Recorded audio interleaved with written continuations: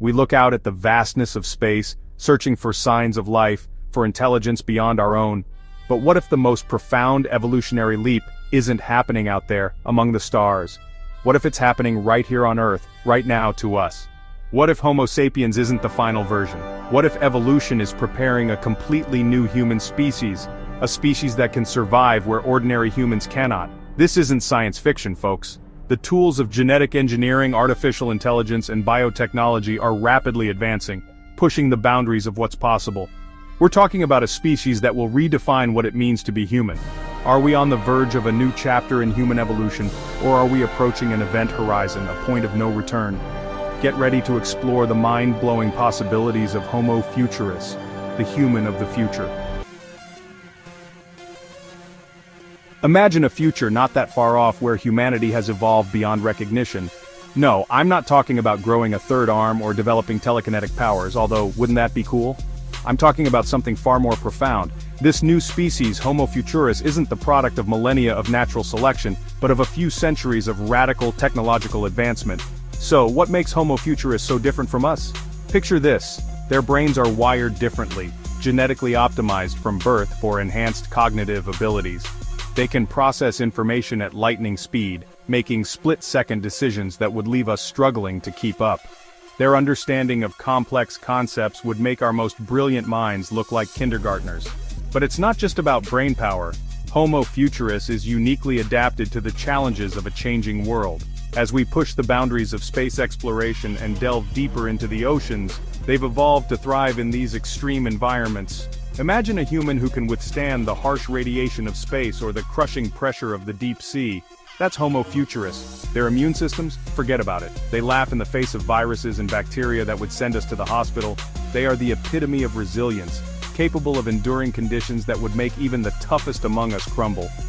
But here's the kicker, the part that really makes you think, what will their relationship be with us, the baseline humans? Will they see us as primitive ancestors, holding them back? Or will they recognize our shared humanity and strive for coexistence? These are the questions that keep me up at night, folks. The answers? Well, they're not so simple. You know, when we talk about evolution, we often think of it as this slow, drawn-out process, something that takes millions of years to unfold. But what if I told you that we're on the verge of speeding it up? That we're about to take control of our own evolution and rewrite the genetic code that makes us human? That's the promise and peril of genetic modification. Imagine a world where genetic diseases are a thing of the past, where every child is born with optimal health and a resistance to cancer, Alzheimer's, you name it. That's the potential of this technology, but it goes beyond eradicating diseases. We're talking about enhancing our abilities, pushing the boundaries of human potential. Imagine Homo Futuris, their brains genetically fine-tuned for superior intelligence. Their neural pathways are optimized for lightning-fast processing, allowing them to absorb information like sponges and solve complex problems in the blink of an eye. They could see patterns where we see chaos, make connections we could only dream of. It's like giving a supercomputer to a toddler, but instead of a computer, it's their own brain. Now, some people might say, hold on, Neil, isn't that messing with Mother Nature? Playing God? And you know what? They're right to ask that question. It's a slippery slope, no doubt about it. But the fact is, we've been tinkering with genetics for centuries, whether it's through selective breeding or the development of vaccines. Genetic modification is just the next step, a more precise and powerful tool in our arsenal. The real question is, how do we use this tool responsibly? How do we ensure that these enhancements are accessible to everyone, not just the privileged few? These are the ethical dilemmas we face as we delve deeper into the world of genetic engineering. Because with great power comes great responsibility, and we have to be damn sure we're ready for it. Imagine a world where the boundaries between human and machine blur, where our thoughts and emotions are no longer confined to the realm of our skulls. That's the world Homo Futuris inhabits. A world where technology has become so seamlessly integrated into our biology that it's practically indistinguishable from our own bodies. But it's not just about convenience or efficiency. Chapter 3. Forged in the Fires of Change. We humans, we're a resilient bunch. We've adapted to live in some of the harshest environments on Earth, from the frozen tundra to the scorching desert. But as our planet changes, as we push the boundaries of exploration, we're gonna need more than just resilience, we're gonna need Homo Futuris. Now, I'm not talking about some Hollywood version of evolution, with humans sprouting gills or wings. I'm talking about adaptations at a cellular level, changes so subtle, you might not even notice them at first glance. Imagine a human who can withstand extreme temperatures, whose skin can repair itself from radiation damage, whose lungs can extract oxygen from the thinnest of atmospheres. That's Homo Futuris, a species engineered for survival in a changing world. And it's not just about surviving on a warming planet or colonizing Mars. These adaptations could allow us to explore the depths of our oceans, to work safely in hazardous environments, to push the boundaries of human exploration further than we ever thought possible. But one thing's for sure, Homo Futuris with their enhanced resilience and adaptability would redefine what it means to be human. Chapter 4. The Neural Network Within. You know, we humans, we love our gadgets, our smartphones, our laptops, our virtual reality headsets.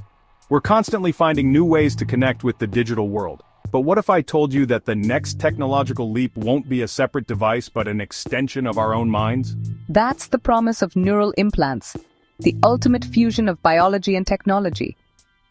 Imagine Homo Futuris, their brains augmented with microscopic implants that enhance their cognitive abilities, allowing them to interface directly with computers and even communicate telepathically with each other. No more clunky keyboards, no more misinterpreting text messages. With a thought, they could access the vast repository of human knowledge, control complex machinery, or even compose a symphony. The possibilities are literally limitless. Now I know what you're thinking. Isn't that a bit invasive, a bit Big Brother-ish? And you're right to be cautious. The ethical implications of such technology are profound. But imagine a world without language barriers, where knowledge and ideas could be shared instantaneously across continents. Imagine the scientific breakthroughs, the artistic masterpieces, the solutions to global problems that could emerge from such interconnected minds. Chapter 5. Beyond Human Limits. We humans, we're a curious species, driven by an insatiable thirst for exploration and adventure. We've climbed the highest mountains, explored the deepest oceans, and even ventured into the vacuum of space. But what if our physical limitations were no longer a barrier to our ambitions? That's the promise of enhanced physical endurance, the ability to push our bodies beyond their natural limits and explore the universe without constraints. Imagine Homo Futuris, their muscles augmented with microscopic nanobots, their bones reinforced with lightweight, ultra-strong materials. They could run marathons without breaking a sweat, lift objects many times their own weight, and endure extreme environments that would cripple an ordinary human. We're talking about a species that could build colonies on Mars, mine asteroids for precious resources, and even terraform planets, making them habitable for human life. But it's not just about space exploration. Enhanced physical endurance could revolutionize life here on Earth as well. Imagine firefighters who could withstand the inferno of a blazing building, rescue workers who could lift rubble with their bare hands, or athletes who could shatter world records with ease. So, we've traveled through the looking glass into the future of our species. We've explored the radical possibilities of Homo Futuris, a species shaped by genetic engineering, artificial intelligence, and a relentless drive to push the boundaries of human potential. But the question remains, is it possible that the new species is already among us?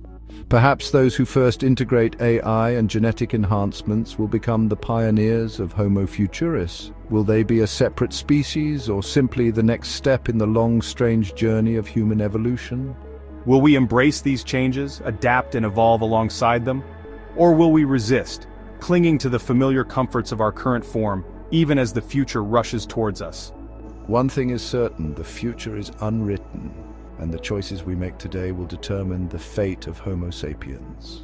Are we ready to become a new species? Would you choose to enhance yourself or remain Homo sapiens?